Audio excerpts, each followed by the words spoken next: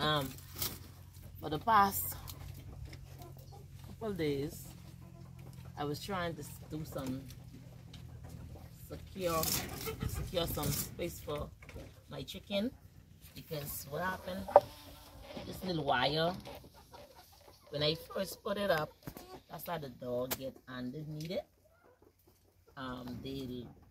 It's very flexible.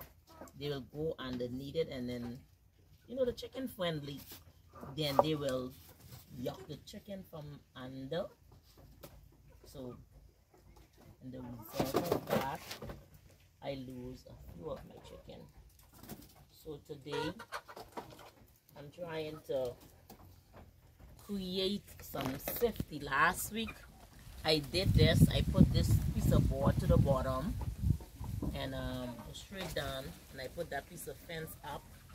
And I also have some work to do inside the coop, because when it rains, the coop is get really messy and water is settled there. So I'm gonna try see if I could use some pallet to raise it up, but chicken leg to scratch. So I can see what I could come up with. So today I have this piece of wood.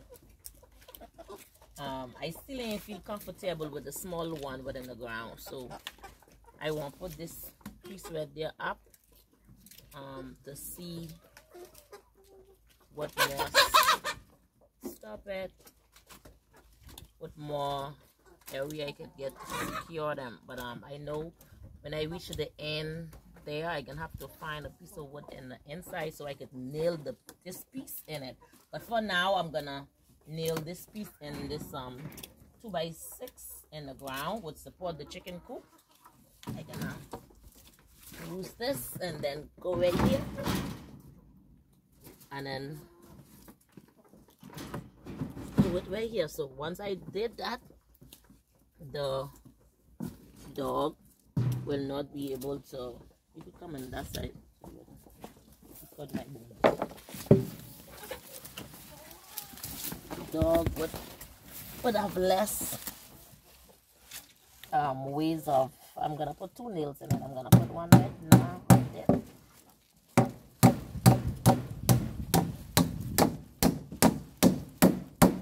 Put this one there. We're gonna put the next one right here.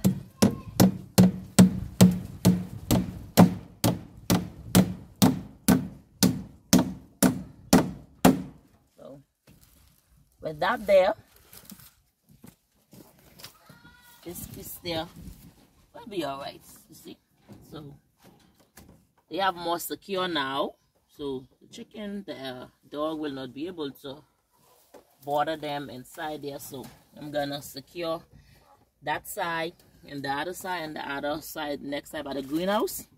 I have a piece of board there also, but I'm gonna put a piece of 2x4 or 2x6, even a piece of 2x10. The higher sometimes it is, or that piece of plywood with there, I will split it in 2.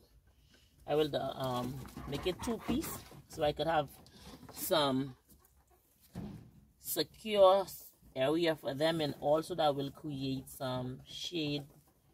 If it's hot, they will go under the coop and then they will get some rest.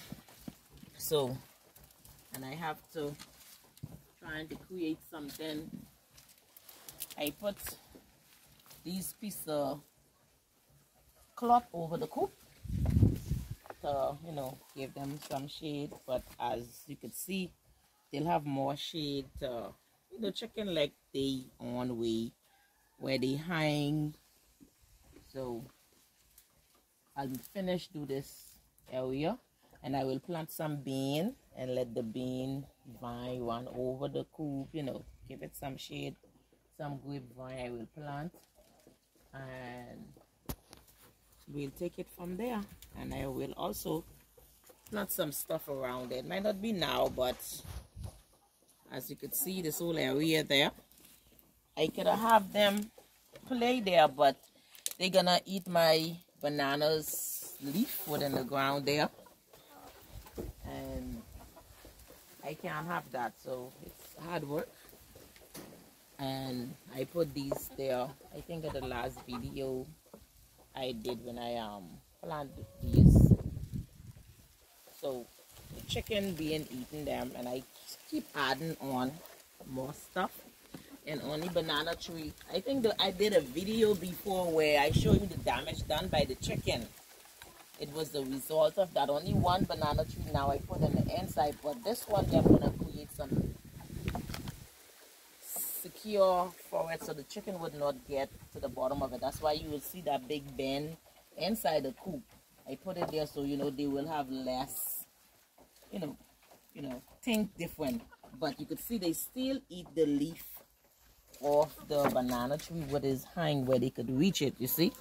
So I will use the same wire mesh here and then make it like a fence around this banana. So guys, stay tuned as I trying to brainstorm with some more ideas with the chicken. And for those of you that are watching here in Freeport, Nassau, if you have some chicken, I am interested of buying different breeds. So guys, thank you for watching and be blessed.